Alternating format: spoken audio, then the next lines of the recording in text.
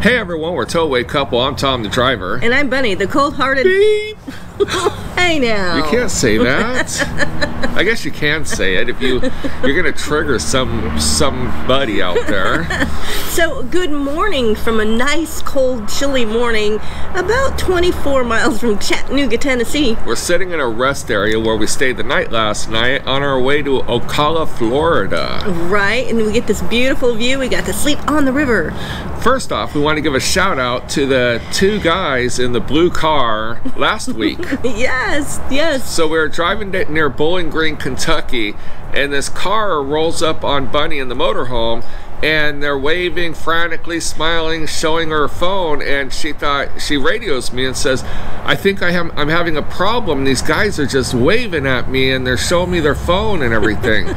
So all of a sudden I see them hauling butt towards me, so all of a sudden they get up next to me and they're just all smiles, jumping up and down, show me the phone. They roll down their window, so I roll down my window, and he goes, we follow you guys. You know, it's the funny part is they were in a car. We're used, people wave to us in their trucks, but never in a car. I mean, how did they know who we were? I said just randomly look in a motorhome in a truck when you drive by. Right. I mean, just randomly look at a motorhome and see the truck. I don't know. That was kind of cool. That was awesome. So, anyways, today we're going to talk about Driveaway. So we've been talking about TowAway a lot, but we're going to talk about Driveaway because Bunny's been experiencing, she's experienced a few things, and we thought we would share those with you to hopefully save you guys some headaches. Right, absolutely, because these are running motors. Yes. So when they're coming out, they're not coming out perfect all the time. They're called motorized units. That they are. So, one of the things that we definitely learned, I've been doing Driveaway for, gosh, what, almost a year and a half now? Oh, yeah. And I always just immediately pulled out, put a full tank of gas in, and we left. Right away. Why? Yes. Typically, if the yards were close by, Bunny would pull out and I would just go to the next yard and I would hook onto the trailer while she was fueling up, I mean, literally all the way full. And we haven't gotten dinged on anything yet, but we have had some issues where we kind of realized we could have been out of a lot of money. Right. Now, the thing is once you check these out and you get them out of the yard, they're your responsibility. I mean, literally, that guard signs off. I know some of the yards, there's nobody signing off, but the minute you put in your app that you're taking the unit, you're responsible for that unit. So we'll give you an example, and this is how we figured it out. Bunny came out of the yard, and we went over and got my trailer, and all of a sudden her traction control light came on. Which is pretty common. It's common. I mean, you hit any type of wind or slick road or anything, those traction lights come on. We were only 2 miles from the main office, so we pulled back in there, and Bunny went into claims. Right, and I told them what happened, and they're like, oh, once you leave the gate, you're responsible, so you have to call roadside assistance. We're like, really? We're right here.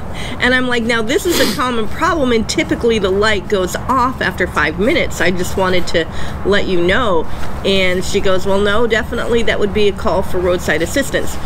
That could be 4 or 5 hours. Yes. Now, especially on a motorhome. And being that we were right there, chances are they would have just said drove it or drive it to the nearest repair facility and wait for it.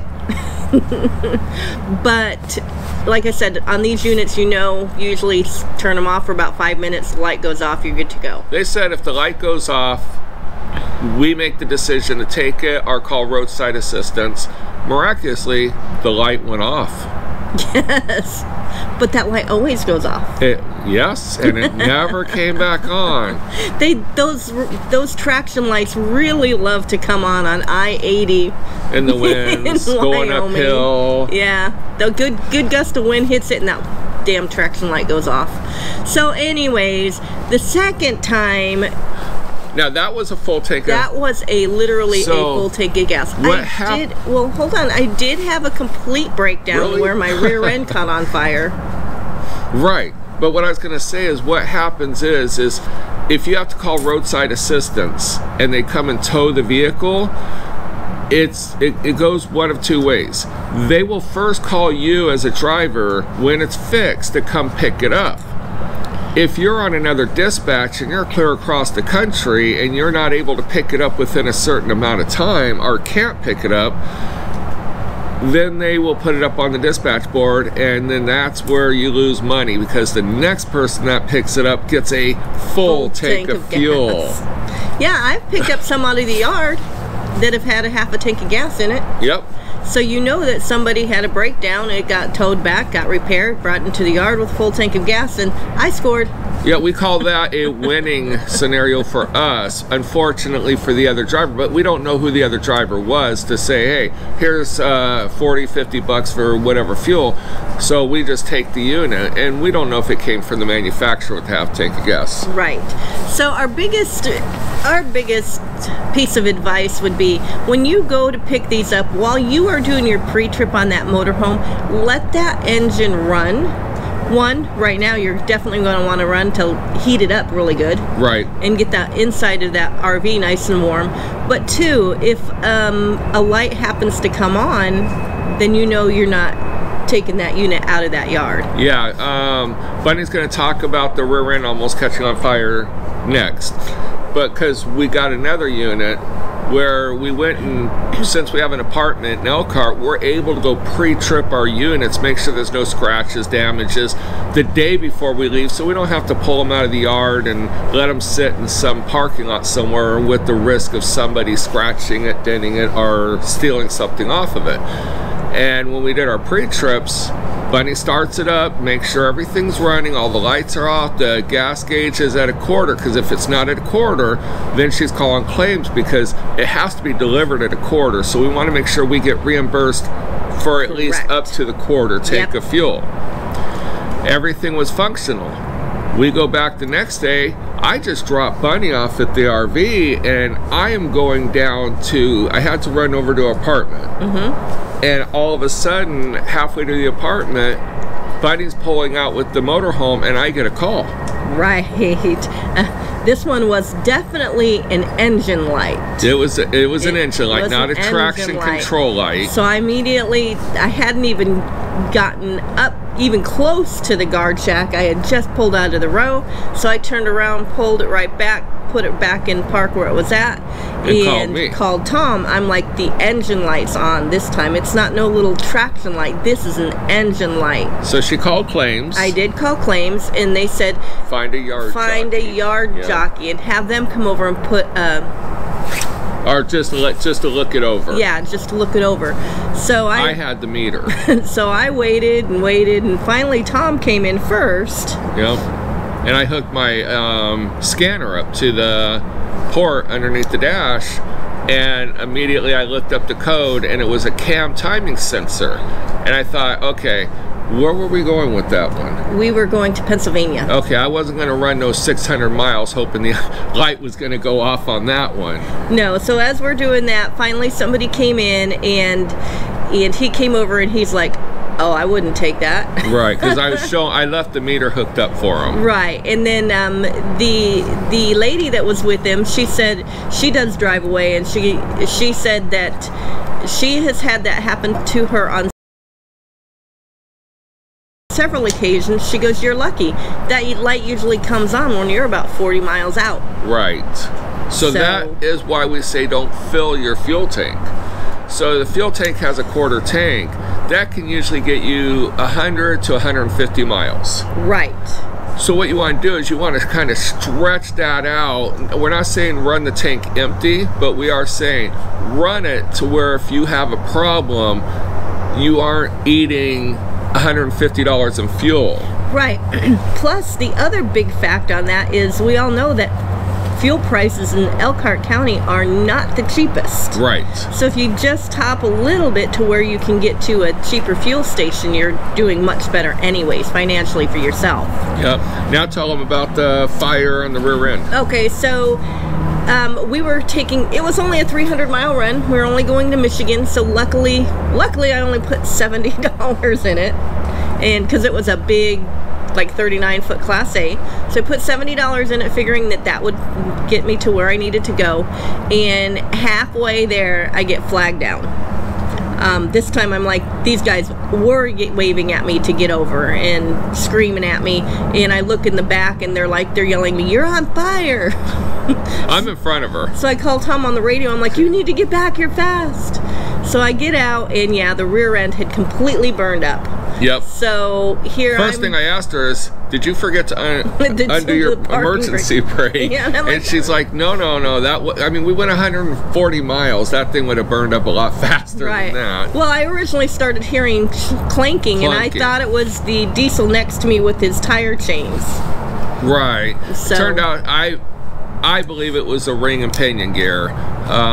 Probably the bearing for the pinion gear. So, right, because I drove it a little bit and it literally was clunk, clunk, clunk. Right, and that tow truck had to disconnect some things to get it to even pull anywhere. But that was a 5-hour. That one was on the side of the freeway, and these idiots do not merge over. We put our triangles out, we had all of our flashers on, and these trucks are going by within inches, and we're calling tow trucks, and they're like, "We're doing the best we can to get someone that can actually suitable to pull that RV." And then the company is going to want you to go with that RV to drop it off, to make sure it gets there safely and to make sure it gets there. Right. So fortunately we had another trailer going somewhere else, so they just made sure that we followed up on the phone with the repair shop and everything. Correct. But like I said, in that instance there, yes, I was refunded. They did give me like half of my money back on my fuel. Well, because you drove 70 miles. Right, because I had already driven it 70 miles. You didn't get refunded on the fuel. You got reimbursed for the mileage. For the mileage. So yeah, it could be a win or it could be a lose. I mean, the one that I'm driving right now. I think we lost on that one. The one that I'm driving right now, yesterday's complete fill up was $230. That would have sucked. That would have sucked. Now, we were going to California, and Buddy had a Sprinter van, a Mercedes Sprinter van. And then we stayed the night in Tucumcari, and we were on our way to Albuquerque to fill up because it was a diesel. We got the diesel discount. And about 30 miles from Albuquerque, Bunny said her traction control light came on. Well, that's common. We see that all the time. Usually it means you can't use your cruise control, and your uphill assist doesn't work, and it usually limits your speed to like 55 or 65 miles an hour. Right. What? You're in the yellow. Okay. Oh, that's my battery. I gotta charge my battery. So anyway, we go, okay, we'll get in and we'll get in the fuel station and we'll let it cool down and we'll figure it out there. Well, and then too, but when I was driving, the sensor went off. Everything was completely off. So I was like, oh, must have just been a fluke. Yeah, it's common on these brand new units that they have little glitches like that. Mm-hmm. So we get there and our light's even getting dimmer. Yep. So she gets in the fuel island behind a diesel, and we had to run in and go pee. So she shuts it off, and she can't get it into park. No, it got into park. It wouldn't go anywhere else. So I said, well, let's go to the bathroom, we'll figure it out. It put itself in park. Okay, so I said, let's go to the bathroom, we'll figure it out. We go into the bathroom, we come out, it would not come out of park, and that traction light, and then it's had a service transmission light.